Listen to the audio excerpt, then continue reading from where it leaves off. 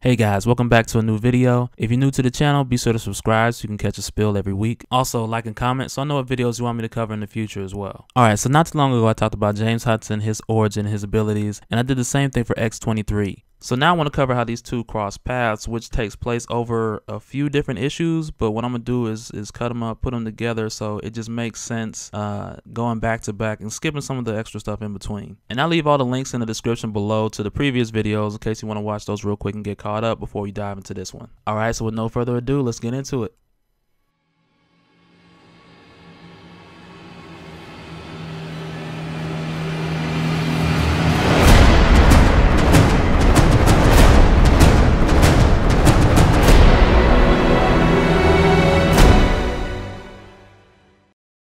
So in this video, what I'm going to do is start with how these two cross paths, because X-23 is in the 616 universe and James Hudson is in the 1610 universe. And it really all starts with this little girl named Carmen Cruz, who her mutant power manifests at her yearbook picture day. And her power extends beyond just opening portals from one location to another, but she can open to different realms and even different realities as well too. And we're given different examples of this as she opens up these portals and gets a peep into these different locations or different realities. Like in this one, she's directly tapped into House of M. You can tell by Wolverine's jacket. And in others, she opens a doorway to other realms. Like for instance, the next one she sees is Asgard. You can mainly tell by the Rainbow Bridge. And when Carmen opens the doorway to Asgard is when we find out that this doorway can go both ways. And at that moment, the Asgardian responds. He's like, "Hey, what are you doing here?" And that freaks her out, so she shuts the portal right away. And at that point, she hears a voice say, "Don't panic," and that's when she's greeted by X-23 and the rest of the X-Men who arrive to assess the situation. And for the most part, they're trying to keep her calm because they're not sure exactly what she's capable of just yet. And I like it here where Iceman gets her close and he's like, "You're a mutant, congrats." And she says no, so he's like, "Yes." And she's like, "No, I'm not." And he's like, "What is your mutant power, denial? The hell wrong with you?" So Jean and Beast step in here, mainly trying to keep her calm. That's what Jean's doing. And Beast is running his diagnostic just to make sure numbers are cool and she ain't freaking out, zapping nobody nowhere. And they've got it under control at this point. But the next thing you see is the sirens coming around, the police coming, wee, wee, wee. Okay, I'm sorry. Every time I see that, I just think of that song. But with all the cars, the lights, the sirens, it freaks out Carmen again, and she zaps them all into like different locations. And not just different locations on their own Earth, but like in a whole nother universe. And Iceman's one of the first ones we see here who doesn't know exactly where he is yet, but he's like, "Anybody smell that? It smells like a cat pooped after eating Little Caesars." Uh-oh. And we see that he appears underground in the Mole Man's lair, and he's not even sure that he's on Earth. And him even asking that pisses Mole Man off. He's like, "Of course this is Earth. You're inside of it, and this is my kingdom. I'm the Mole Man." And the expression on Iceman's face is priceless, like, "Calm your ass down, watch your tone, let me use the phone." But moving forward, I'm going to skip over to Jean, and she appears up top side in the middle of New York. And she uses her powers to kind of scan his mind, see where she's at, and see what reality she's in. She knows that something is way off. And when she does that, she sees all the events that Miles has experienced from the 1610 universe. She sees events from Cataclysm. She sees the death of Peter Parker. She sees the other X-Men that are here, and also James Hudson as well too. Now jumping over to Laura, she lands like in the middle of a football game, like dead center of the field in the middle of a play, and like the running back's finna try to run her over, but she takes one hand and just flips dude like over her head. And the coach comes out there cussing her out, telling her to get off the field, and she's like, "Cool, I'm out of here." But then one of the players grabs her, is when she breaks her claws out. She's like, "Yo, don't touch me." And at this point, everybody freaks. They're like, "Yo, she's a mutant." They call the cops on her, and that brings us back to the wee.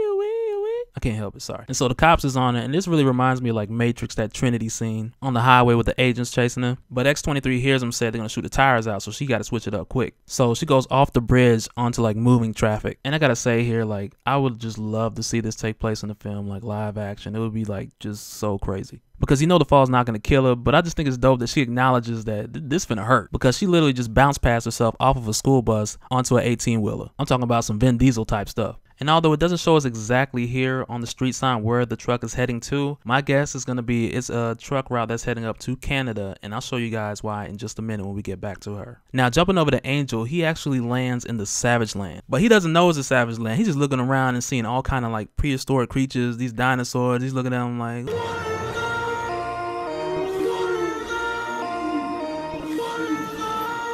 And as Angel's gathering himself, he hears somebody behind him tell him that he's in the Savage Land, and it is no other than James Hudson, just sitting there like a creeper. And James demands to know who Angel is. Like, he has an idea, but he's not certain. And Angel's first response makes sense, because he's like, "Man, you mind putting away that Wolverine starter kit?" And right then, James is triggered. He keeps asking him, "What's your name?" Like in a, "Why did you say that name?" kind of thing, you know what I'm saying? And this whole encounter just freaks Angel out, so he's like, "Yeah, bye."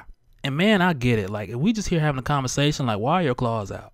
But the next thing you see here is James thinking out loud. He's like, Angel, but not the one that my dad worked with. Then he goes on to mention that he has his scent, so he's not letting this go anytime soon. So from here, we skip over to X-23, and she's like in the Canadian wilderness at this point, because that's where Wolverine-like people go.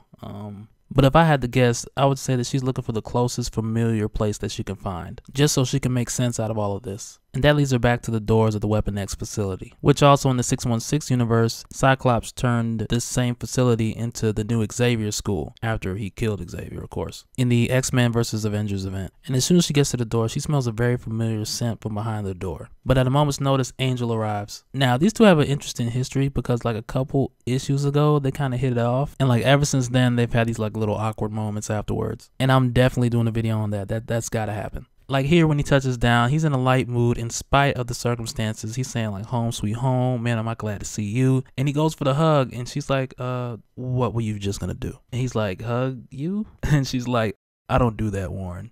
And you can tell she's more focused on figuring out how they got there. So Warren gets to telling Laura, yeah, you should have seen when I arrived. I was like in the South Pole and there's this prehistoric like jungle land. And she's just like, oh, you mean the Savage Land? And he was like, that's a thing? And she was like, yes. And Warren's like, man, I've got to do more reading. And immediately Laura tries to claw her way through the door, but that thing's frozen solid. And Warren's like, yeah, that thing's frozen shut and it's been that way for a while. And as soon as Angel says that, a voice from behind them says that's how it's going to stay. And they look to see that it's James Hudson charging at them full speed, telling them to back away from the door. And it's like right here where Angel is saying like exactly what I'm thinking.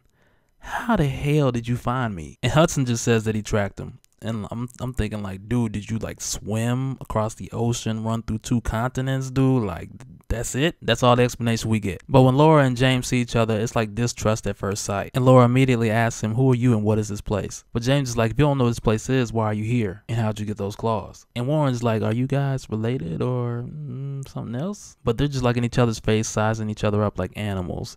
And Laura realizes at this point that if he wanted to do anything, he would have tried it by now. But Laura's like, we're in trouble, we need answers. And we need to see what's behind that door. Now, you also got to realize that them meeting here is super huge. Because in the 616, mutants were born. But in the 1610 universe, mutants were manufactured. And that started right here with Wolverine. And when James explains this to Laura and Warren, they're like, no, that's all the way wrong. They tell James that this place is supposed to be a school. And Laura also goes on to explain that mutants weren't created here, that they were experimented on. And she knows this for a fact because she is the clone of Wolverine. And at this point, a light bulb starts to go off and it's dawning on Laura and Warren that they're not even on the right Earth. And this reality dawns on them in like a twisted kind of Twilight Zone kind of way. It's pretty cool. But what ends up happening after they calm down is they group up the X-Men that have been brought here and the ones that have been here. And they run back into Carmen Cruz, who's been trying to find them. And it's been a crazy search for her. She's even ran through like the Old Man Logan storyline in the process. And it's crazy seeing moments from that storyline kind of just peek into this one as well too. But she keeps trying and she eventually finds them, granting the heroes the opportunity to go back home. But that's going to do it for this one, you guys. Leave your comments below. Let me know what you think about James Hudson and X-23 meeting for the first time. Like me personally, in my mind, I thought it was going to be like an all-out bloodbath. But that made more sense when she ran into Daken because he's a much darker character. Like his comic is literally titled Daken Dark Wolverine. And I may do a series on that. I don't know. It just depends on you guys' feedback. Just be sure to hit that like button. Subscribe if you haven't already. And we'll do it again next time. All right. Later.